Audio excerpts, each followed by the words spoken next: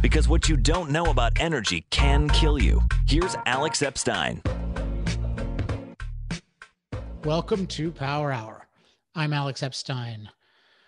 Well, we're right in the middle of the aftermath of the elections. Joe Biden seems to be the new president. It's being contested, but that doesn't seem like it's going to work. And so a lot is going to happen in the next several months. And in the realm of energy, a lot of it is going to be bad.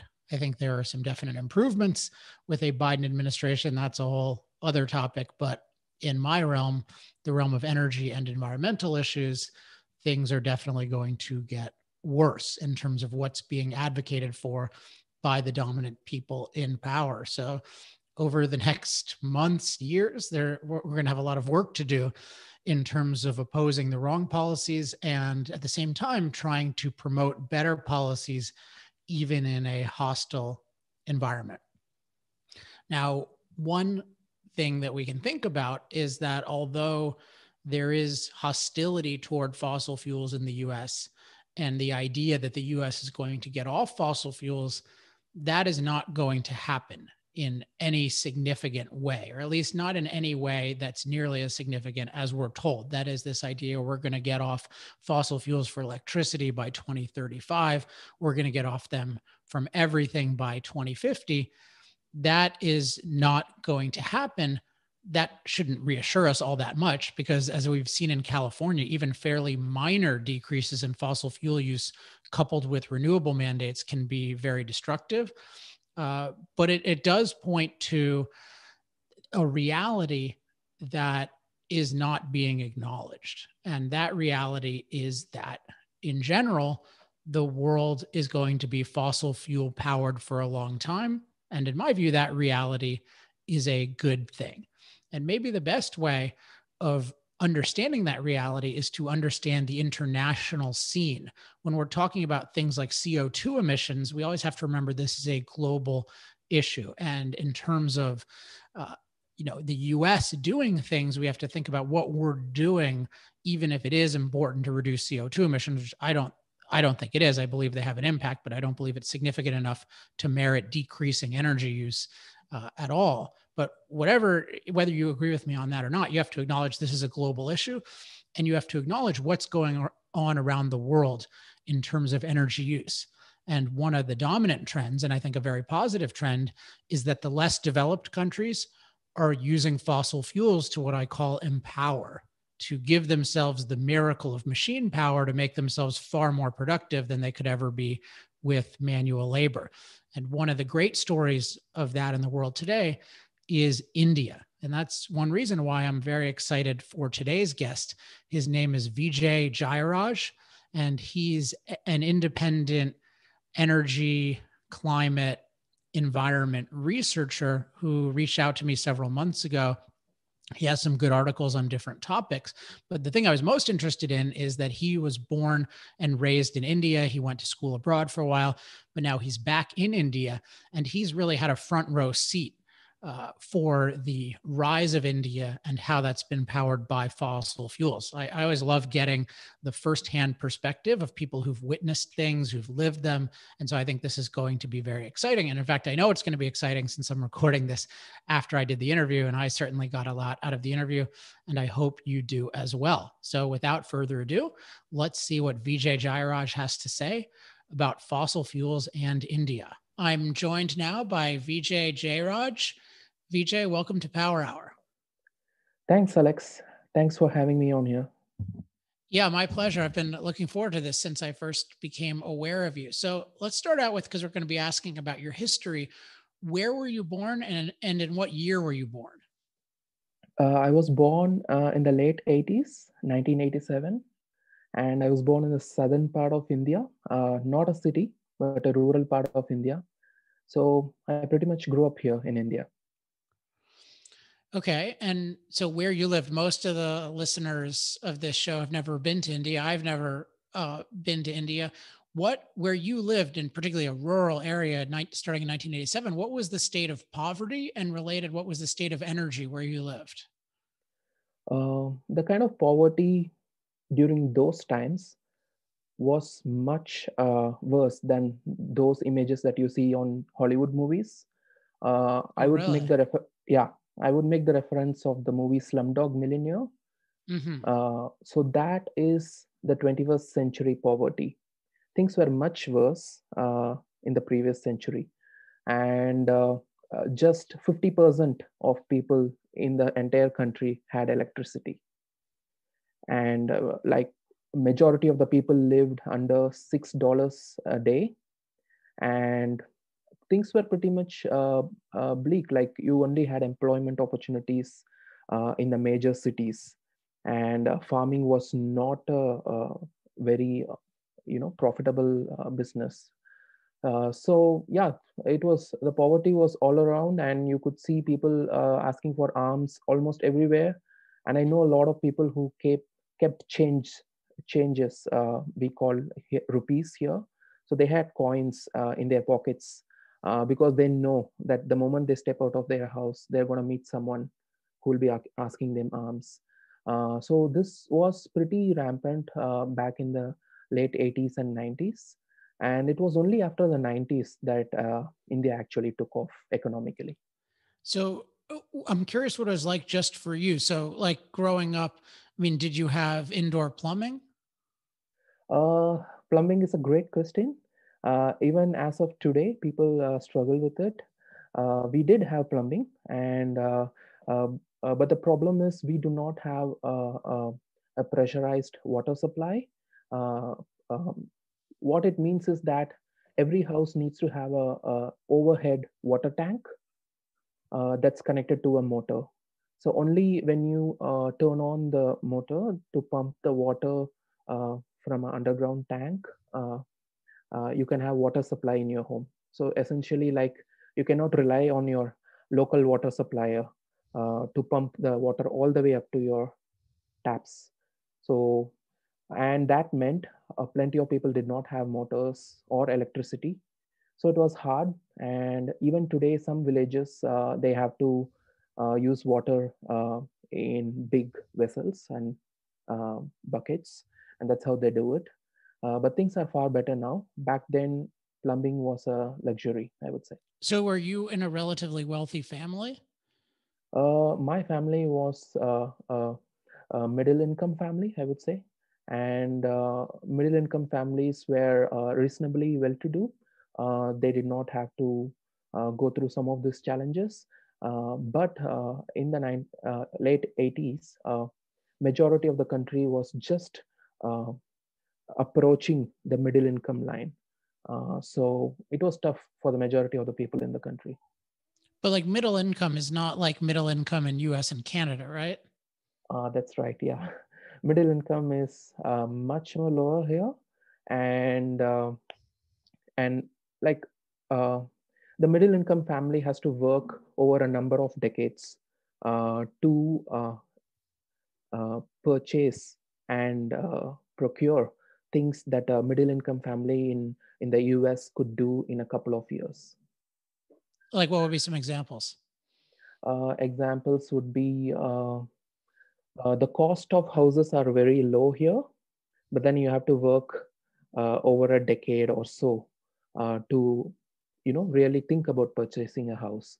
And back in the 80s it was even more difficult. So um, other examples would be the cost of education.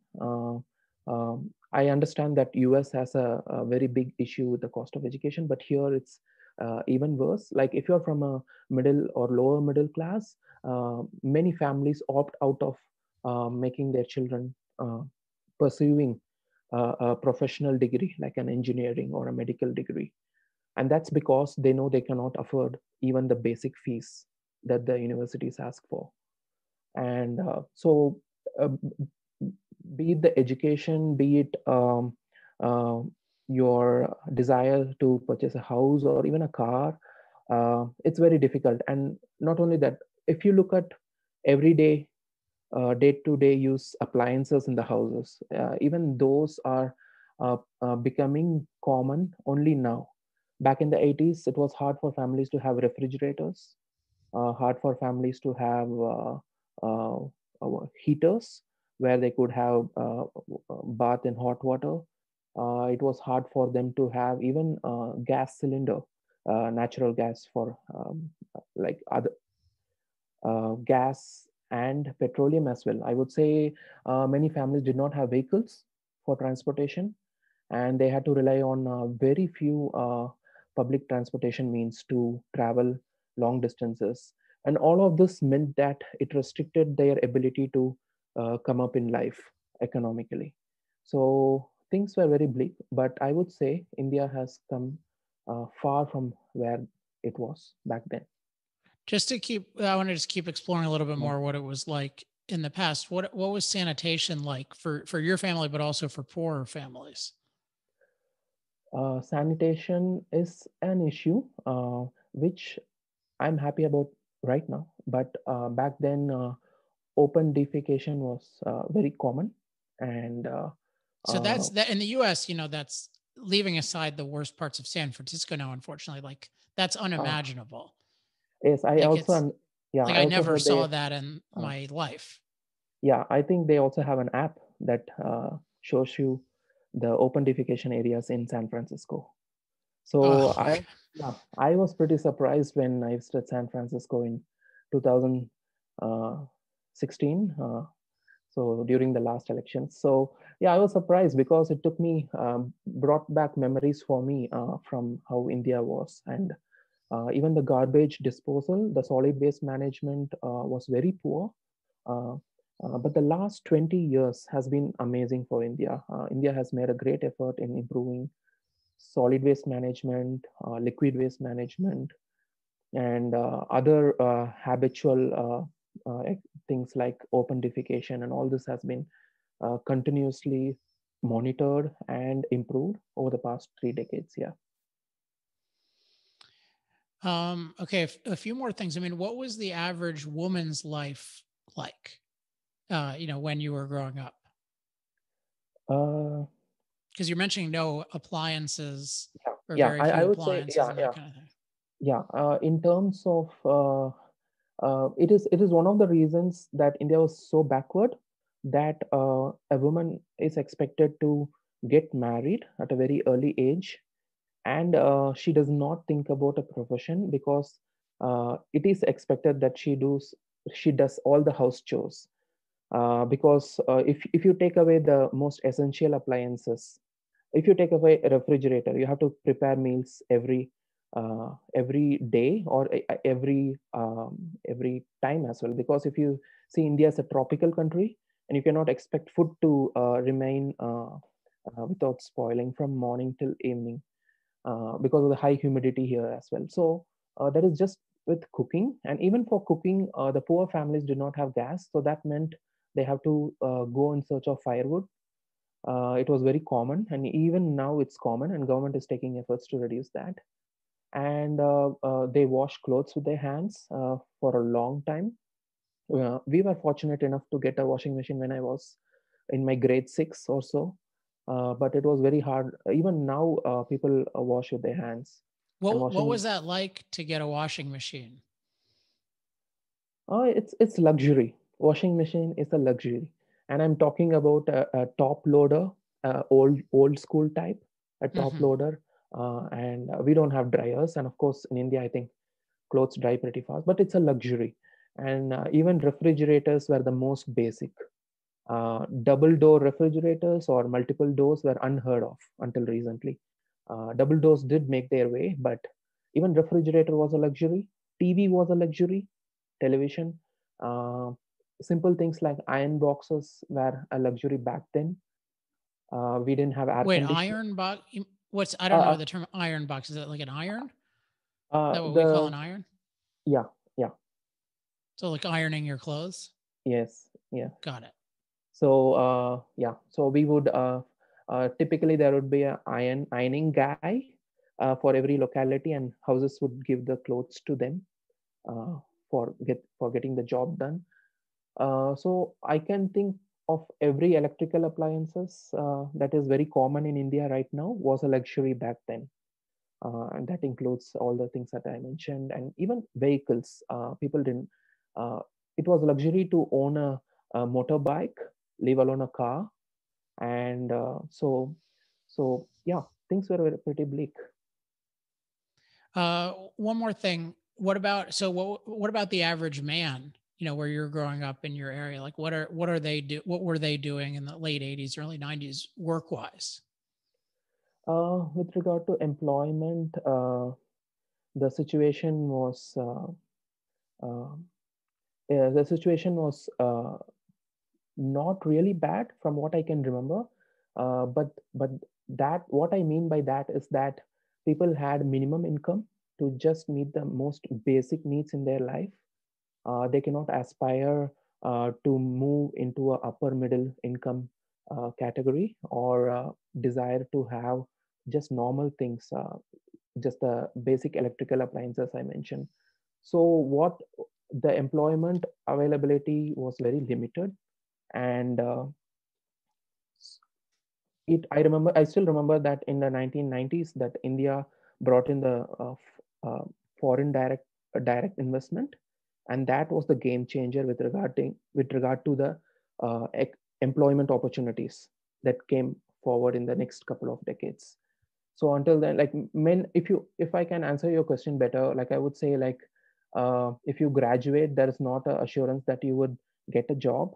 And I'm not talking in terms of the current scenario which you see in the US. I'm talking in terms of there's a question regarding your next meal. There's a question regarding how will you pay your rent in the coming month. And we are talking about very low rent and very low cost of food. And even for that, men had to struggle. Yeah, I've been thinking as I've been working on my next book about, in a modern, what I would call empowered environment. So, an environment where we have all this machine power at our disposal, how little time we need to spend to get food. And I had a story when I was in college.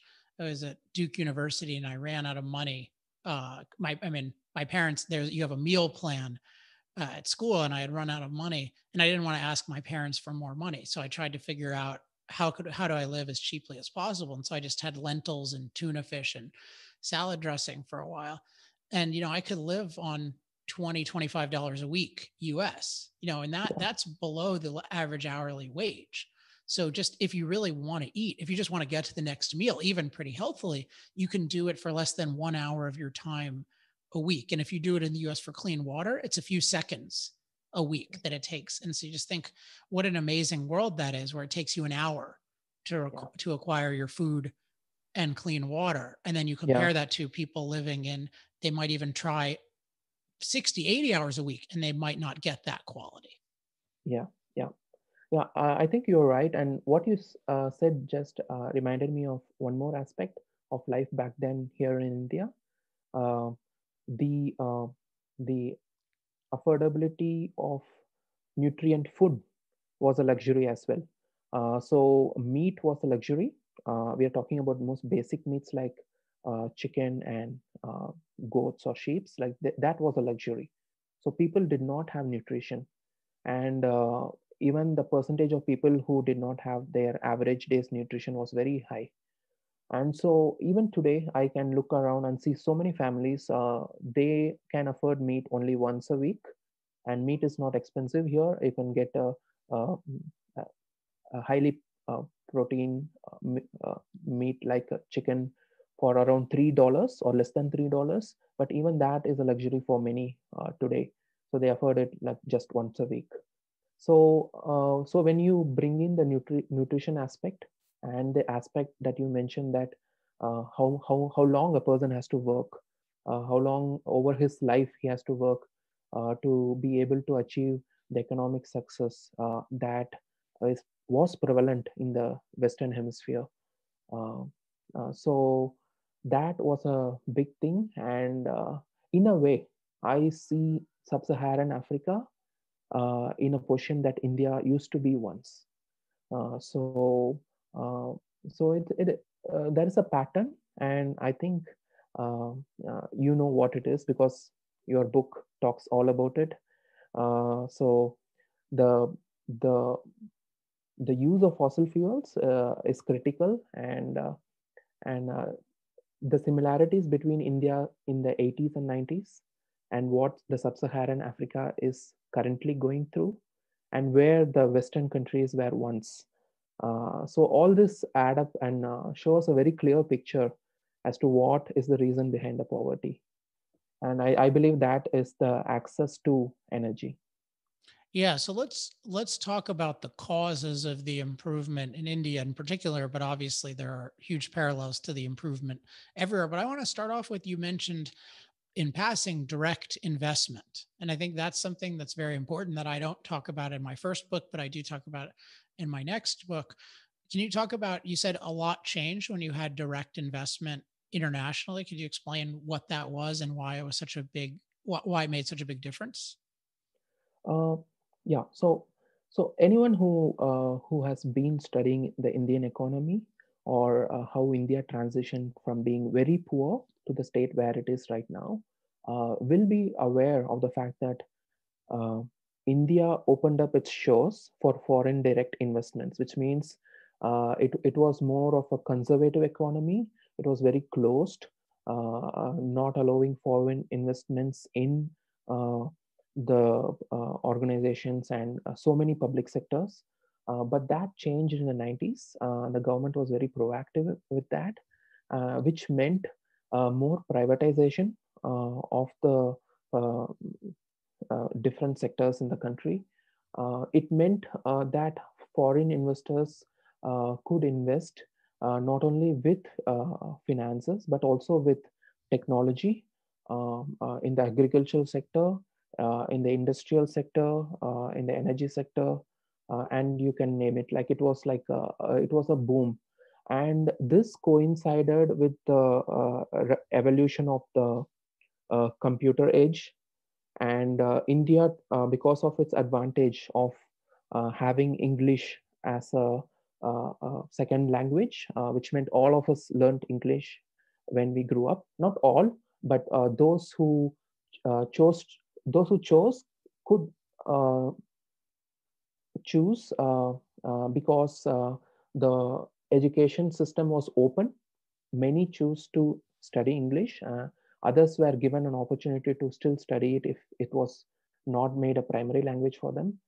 This meant that the workforce in India was capable of catering to the technological needs of US, Canada, and the European countries. And that's why when the computer evolution took place, the software information technology industry took off in India, and a couple of hubs, couple of cities in India turned into their own Silicon Valleys, catering to the information revolution. So this coincided with India's privatization and the influx of a huge foreign investments in all the sectors. So together, coupled, they brought the Indian economy forward. But you must also remember that the agricultural sector is key to India. It's still, if you take away the energy sector, the biggest thing is agriculture in India. And there was a couple of key interventions in agriculture sector, such as the introduction of Borlaug's crops, in Norman Borlaug's crops in the 1970s, and the use of agricultural technology from Israel in the early 2000s. And all this revolutionized the agriculture sector as well. So the development of the agriculture sector coupled with the foreign direct investment and India's growth as a silicon hub of the world together made sure that we don't remain in the poverty state for too long, and we grow fast. And our GDP is one of the fastest growing. It was the fastest growing since the 90s. So yeah.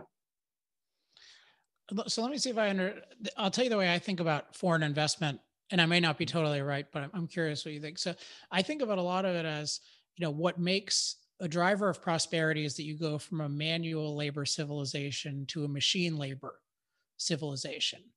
And one of the if you're in a world where machine labor already exists, like that technology already exists, modern energy production already exists, the fastest way to get there, if you're in a manual labor civilization, is to have foreign investors who can bring in machine labor invest in it with the idea that, oh, we're going to empower the manual labor, we're going to help them create more value, and then we can profit from that, but they can also have a standard of living themselves. And then that also, I would guess, contributes to the infrastructure, because they need infrastructure to power all the machines, but that infrastructure can then also power domestically originated industries as well as domestic consumption. Is that accurate? Yeah, I would say that's accurate. And the foundation for that is the energy sector. So, as you said, when these investors brought in the technology and as the infrastructure grew along with it, you needed a strong energy sector. And the energy sector was the key during these phases.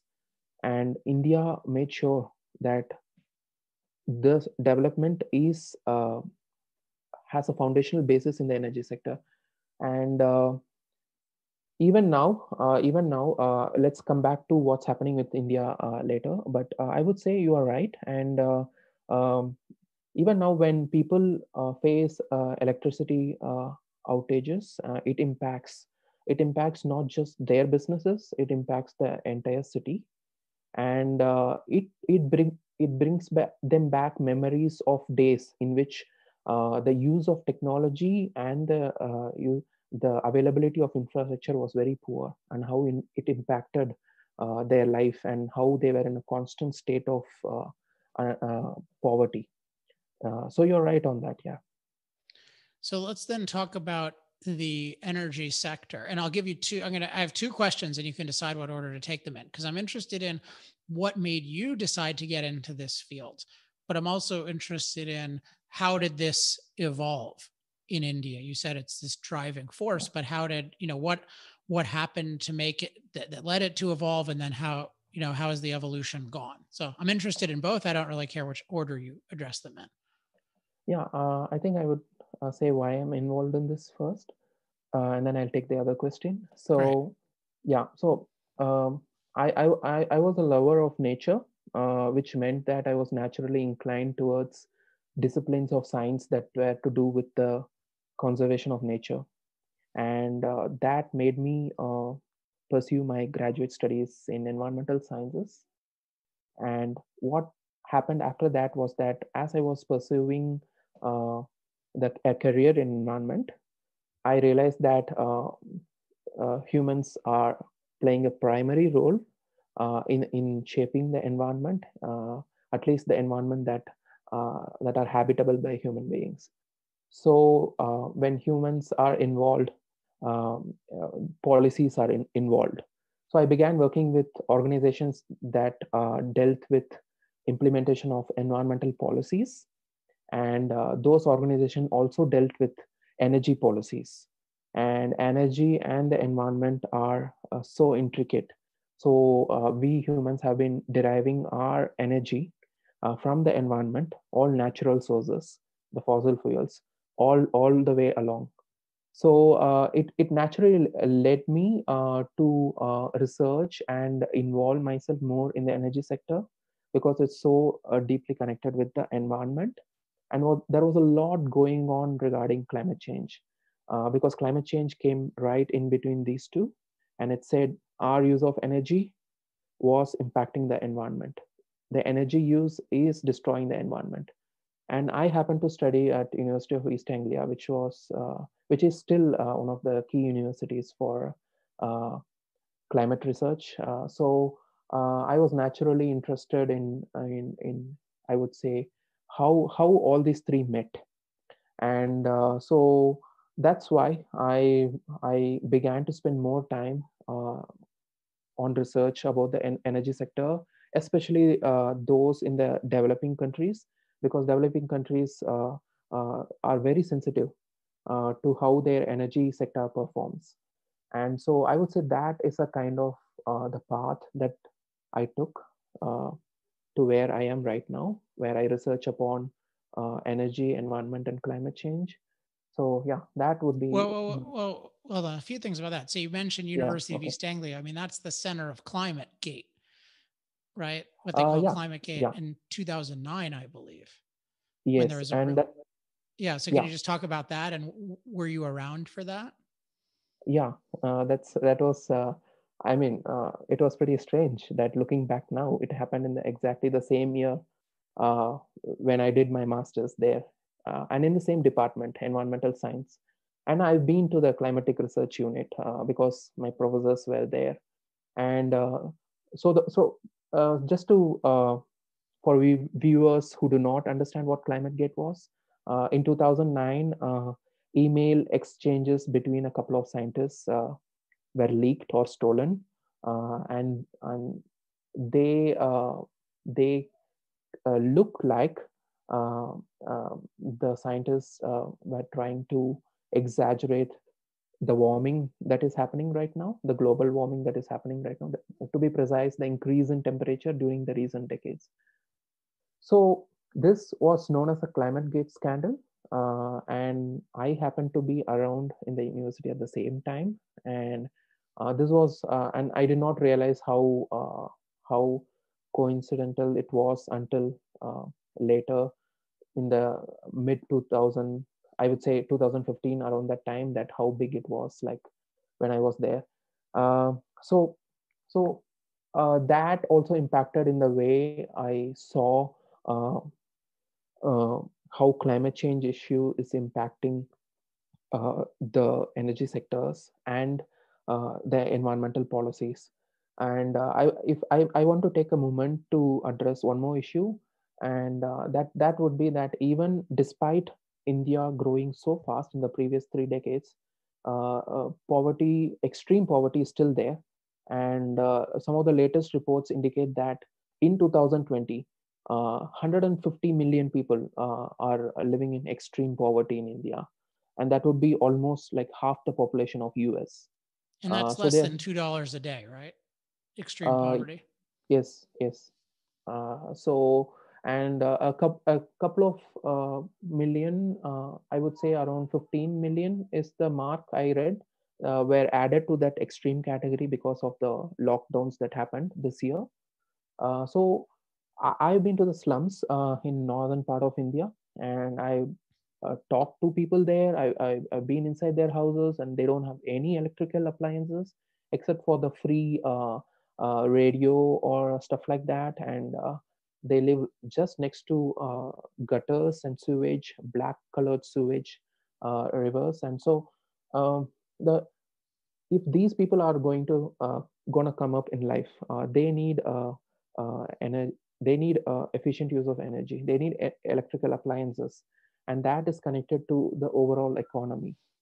And so when I was studying uh, my masters and was became aware of the ClimateGate scandal, I understood that when you suffocate developing economies with stringent and restrictive energy policies, it has a huge impact. And when you have in person met these people who are in extreme poverty, and there's no way a normal person would be okay with international policies from people who are not elected by the people of a particular developing country, enforcing their energy laws upon them and forcing them to delay in making these people come out of extreme poverty. So that really interested me, and that led me to research. And I think that I would answer your second question, which was how did this energy revolution take place in India? And my answer would be more and more of coal production, coal consumption. India increased its coal fleet. Uh, uh, we nearly produced 1 billion tons of coal this 2019 in 2019, uh, and we are looking forward to produce more and more coal. And not just that, I grew up in the southern part of India, and India invested in the nuclear energy as well. And we had a couple of huge reactors in my state, and additional reactors in those plants are still under construction. So they're expanding nuclear power as well. And in India's monsoon is erratic, so that meant even though we developed hydropower, we did not entirely rely upon that, because there would be years when the waters would go dry, and we cannot rely on that to give us a sustained output. And so India invested simultaneously in all these different energy sectors and was able to pull through in the past 3 decades. And make no mistake, it is coal. And anyone from the West would know how the West is, how the coal played a central role in the West's development over the past century. And every advanced technology, the quality of life that the Europeans and the Americans enjoy today is from coal and oil, and they cannot deny that.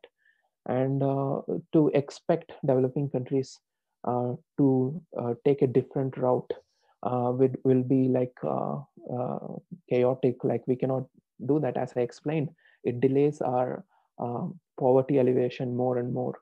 Uh, People will remain in the extreme poverty category, and despite having such energy sources, you can see that a simple lockdown can push so many into extreme poverty, not just poverty.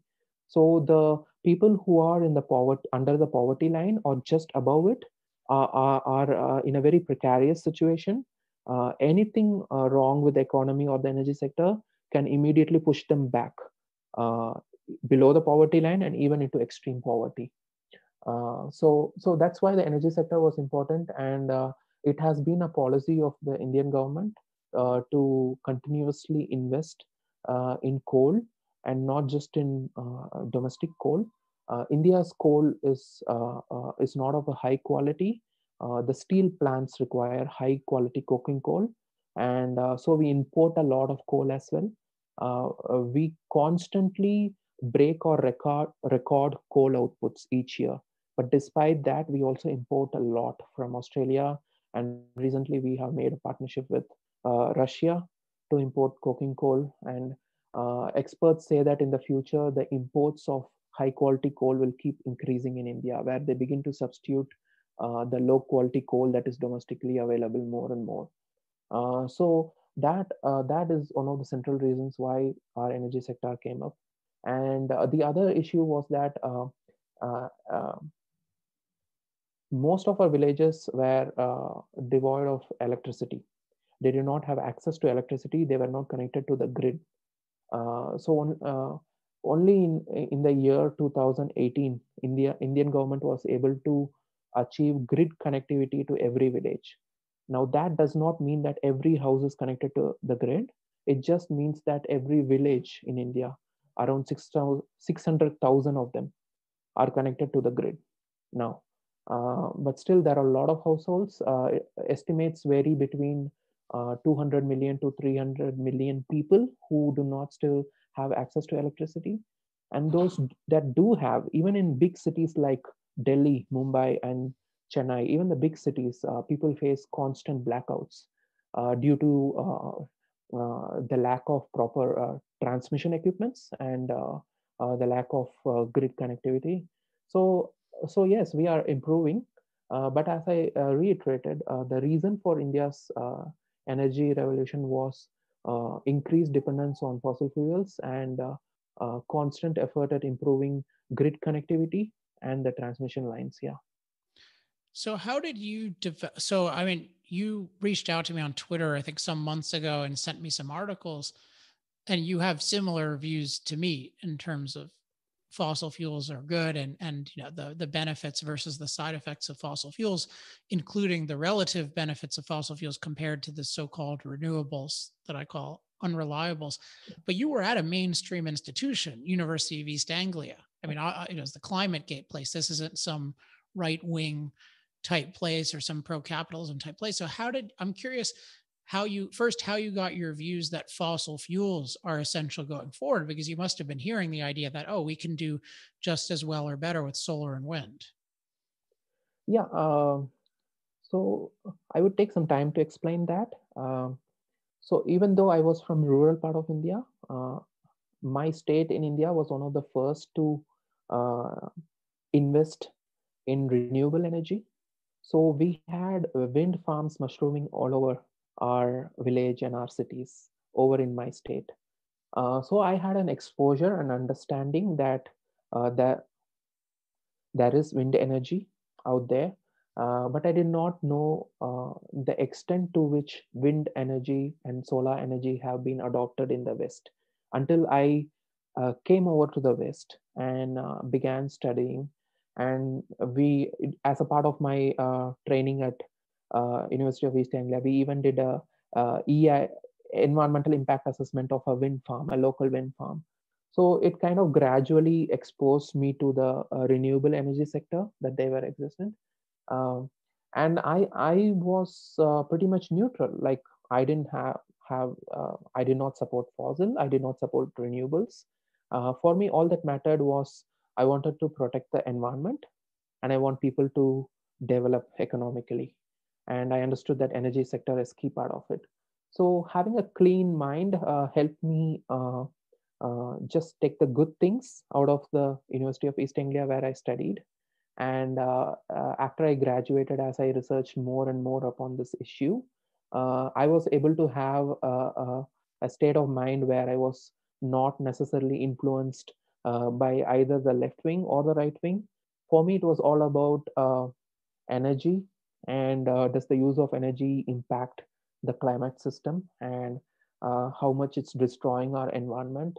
So I assessed everything objectively, and it had nothing to do with influences of different people. So that's how I developed my understanding, and I was able to stay clear of the influences of the mainstream media. And going green was a big thing when I was studying my masters, and over the past 2 decades, it's become a huge thing. Going green, saying no to fossils. So all this mainstream media ideas did not impact me.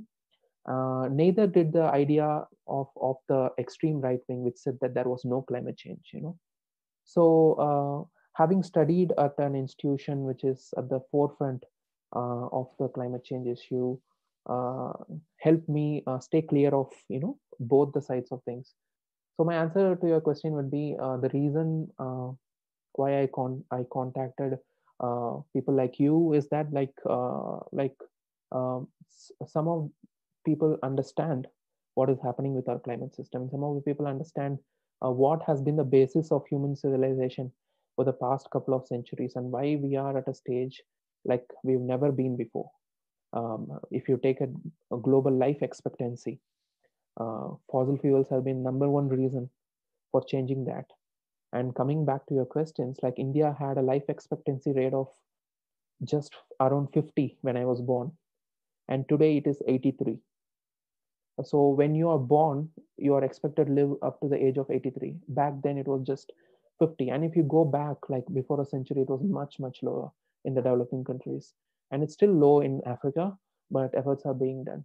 So yes, so for me, the reason that I stayed clear of uh, extreme wing influences helped me to approach the issue objectively and understand the reality that use of fossil fuels is not affecting the climate in a catastrophic way as they say it is doing. That's really interesting. So, what I'm curious, just uh, what convinced you when you were studying the data that these claims about renewables rapidly able to replace fossil fuels were untrue? With regard to renewables, it started with personal experience.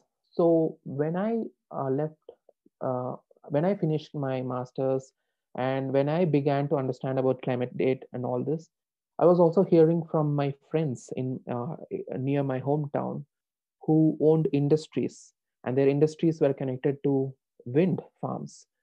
And he is a supporter. My friend was a supporter of green energy and all this, but increasingly he found out that the wind farm, the output was unreliable. The electricity generated from there was intermittent, and it impacted his industrial equipments, the technology that he was using. His what? Sorry, And his what? he owned a local industry, Mm-hmm. a couple of industries, an industry that produced coconut oil, an industry that uh, was there for producing cotton yarns. So what happened is that the output from these wind farms damage his equipments. And that was what I Oh, heard his from him. equipment, right? Yeah, Oh, equipment. sorry, your Sorry. pronunciation. I just that no, that's the first word I Yeah, haven't been able to get. Okay, his equipment. yeah. Got it. Oh, it damaged the. So Okay, that's terrible. yeah. So that was an opening for me. I was not aware of the fact that wind and solar are intermittent, that they are unreliable. I was not aware of the fact, and so that made me research more into it. And I found out that globally that's been the case. And so the only way governments in Europe and the Americas are able to cope up with the unreliable nature of wind and solar is that they substitute uh, the lack of energy from these renewables with energy from conventional sources like fossil. So what happens is that uh, uh, solar does not produce electricity during night, and wind does not produce when there is no wind. And except for the peak wind season in different geographical regions, one cannot predict or estimate as to whether there will be any wind, or if there is wind, how much of it. So it's very unreliable. And people say that you can have a lot of wind, and that will do away with this problem, but that's not going to do away. When there is no wind, there is no wind. And so the unreliable nature of wind and solar was the first thing that I discovered when I researched upon this. But then later on, I came to understand that there are much worse aspects to wind and solar than just unreliability. Uh, for instance, I did my master's thesis in Portugal, and my thesis was on uh, bird mortality from collisions. So I did it on electrical fences, but others were doing it on windmills. So wind turbines are notorious for killing birds, and I'm surprised when people say that birds are also killed by cats and high-rise buildings and all those. But none of the environmentalists are concerned about those. Environmental hardcore bird conservationists are concerned about the uh, killing of birds by the wind turbines, and I've written extensively on this, and I witnessed that myself during my master's thesis in one of the special protected area for birds. They call it a special protected area, but they have wind farms in that, and that's the most ironic thing, because wind farms kill raptors, and like I can see it, buzzards, eagles, and like I've written extensively on it, and people can look up on it, and so that was the second thing that I understood about wind farms. I'm not sure about solar killing birds as of now, but the third most important thing is people claim that wind and solar are clean, but they are not. There are a lot of toxic elements that are involved during the manufacturing stage. It would hardly take people 30 minutes to 60 minutes to find out the impact of solar and wind manufacturing on the local environments in China, which is one of the biggest manufacture or exporters of rare earth materials that are required in the construction of wind and solar. And also like there is very less end of life use for wind turbines, and I think you might be aware of the mass graves for wind turbines, where Yeah. they just bury it. So the very notion that wind is clean is wrong, and they are not going to stop climate change as well. Like that's a whole different aspect. But renewables are not uh, impacting climate change in any way. Maybe minuscule, insignificant. That has nothing to do with the constant increase in global average temperatures over the past 2 centuries. Ever since we left the little ice age, there has been a very gradual increase in global temperatures. Nothing dangerous about it, nothing catastrophic about it. They talk about it, they tell us it's coming, but they never show us. And the only way they say it's coming is through models. And if I may take a time, I can let your viewers know that the most recent analysis of the most recent models that the United Nations is using to predict future temperatures are false by a large margin. They are faulty by a large margin. So the entire premise of promoting renewables as clean and green energy is contingent upon this singular factor that the models have projected a catastrophic increase in temperatures for the future. But again and again, scientists have found out that these models exaggerate warming by a large margin. And they know this by applying these models to the uh, temperature increase in the previous 2 decades, and they know how they exaggerate. And if you can look at the Paris Climate Agreement for a moment, the entire agreement is based on this premise that there is a catastrophic increase in warming. And that is the only reason they want to substitute fossil fuels, which they think is increasing the uh, warming rate by a large margin, which is again a totally different issue, which again they are uh, false uh, in their assumptions. Uh, to come back to this, the Paris Agreement requires countries to move away from fossil fuels and implement more and more of renewables, and that is contingent upon the fact that renewables can help us from climate change, which again is false because of the models exaggerate the warming, and there is no proof that renewables can do the job in reducing whatever little warming we have right now. The notion that the humans can somehow control major climatic trends is a false notion. And if our contribution to climate has been very insignificant during the past 2 centuries, there's no reason to believe that our ability to control the climate will be significant in the years or decades coming ahead. So this is why India, because of the challenges faced uh, by the poverty here and the need to increase its energy use, India in its Paris Agreement was very clear that they would not be compromising on fossil development. So they're going to keep investing in coal. I know everybody is aware that India is investing huge in renewable energy, but according to reports and even government reports, even if India goes ahead much above its promised installation of wind and solar, it will still be dependent upon coal uh, for 40 more than 40% of its energy needs in 2047. In the year 2047, India would rely on fossil fuels by more than 42%, to be specific, on coal for its energy needs, even if it invests heavily in renewables, wasting all the money into the unreliable and intermittent renewables. All right, that's a lot of ground covered, and some of it maybe we can discuss more sometime. But I want to turn finally to you. So obviously, you've had this really interesting journey. You've learned a lot. What are you doing now, and what are you trying to do going forward? Uh, as I've been telling you, like one of my passions is to uh, protect the environment. And for me, environment is inclusive of humans. So I don't exclude humans from the environment. So alleviating poverty is one of my important goal.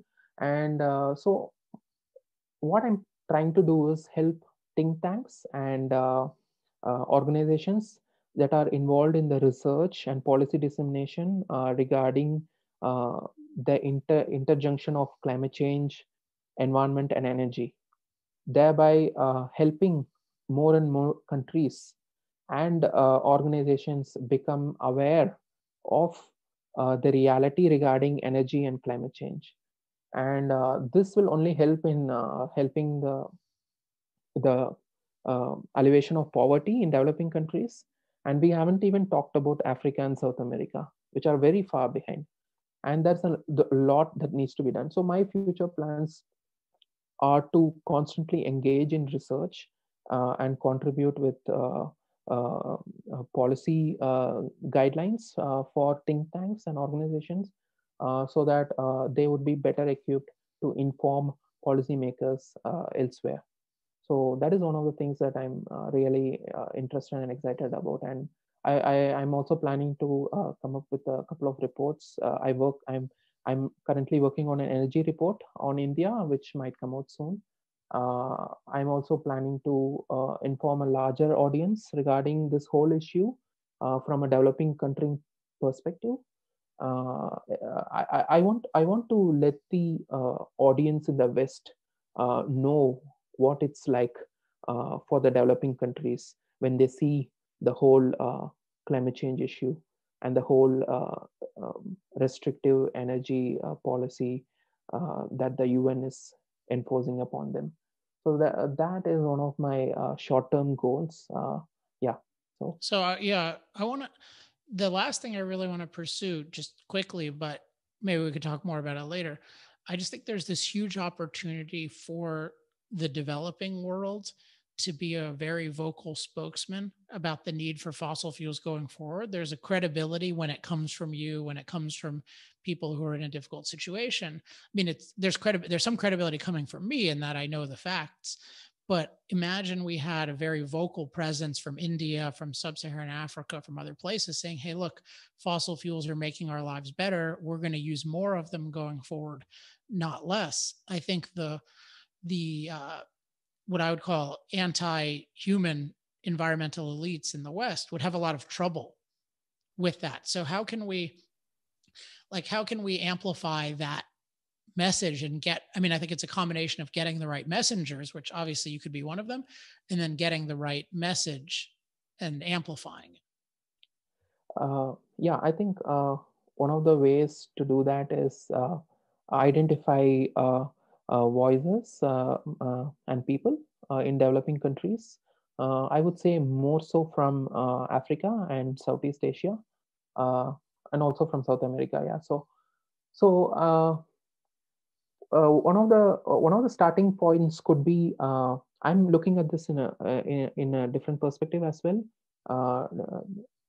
This also requires, I think, those people in the West to contact their local political representatives and make them aware of this whole situation, that how fossil fuel is helping, and to help Western countries steer clear of restrictive energy policies. So I want that also to happen. At the same time, I want organizations that are preaching the truth regarding climate change and energy, for them to utilize the voices in the developing countries. And I would also be interested if they reach out to organizations here that are looking in helping economies stay clear of this whole climate change energy nexus. Yeah. Okay, well, we gotta wrap up now, but I want to pursue this more in the future. And for listeners who are interested in either, having you help them with research or some other form of consulting, or talking with you about how to promote this message from the developing world, how do they contact you? They can contact me through my email, and I will leave my email with you. You can put it. Okay, but say it out loud too, just in case people listening. My email would be consult Vijay. It starts with a K. So it's KONSULTVIJAY @gmail.com. Yeah. So KONSULTVIJAY @gmail.com. Yeah, that's right. Yeah. All right. That's cool. I might have some research for you, and hopefully others have some as well. And I definitely want to see what I can do to get this voice from the developing world amplified. So Vijay, thanks for coming on the show, and let's definitely stay in touch. Thank you, Alex, for having me. It was fun. Yeah. Thanks again to Vijay Jayaraj for joining me. I learned a lot. I hope you did as well. Just one note before I wrap up the show, and this is going back to the American scene now. I think one of the keys to success in the next couple of years is going to be that any pro-energy, pro-freedom elected officials really use the highest quality talking points and messaging that they can get. And I believe that's mostly present at energytalkingpoints.com. So as usual, I'll recommend that you look at that and that you recommend it to people. But I also wanted to say I am very strongly considering starting a weekly or bi-weekly call just for elected officials, where in addition to giving them the general points on energytalkingpoints.com, I help them with the specific messaging needs that they have that week. And because there's so many important battles coming up, I think this could be really helpful. When I did work with specific candidates and gave them specific tailored messaging leading up to the election, they found it very helpful. So I'd like to do more of that going forward. So if you are an elected official, work for an elected official, and for now it's going to be Congress, Senate, White House. If anyone at the new White House wants to come and learn about energy freedom, that's great. And also any of the governor's offices. So for now, no state Congress and Senate, although I'll probably expand it to that at some point soon. But if you are in any of those positions or know anyone in any of those positions and you want to get on the Energy Talking Points call and get custom messaging, just reach out to me, alex@alexepstein.com, and I will keep you posted on that. I'm probably, if I get enough interest, I'm going to start this soon. There's not going to be any charge for it.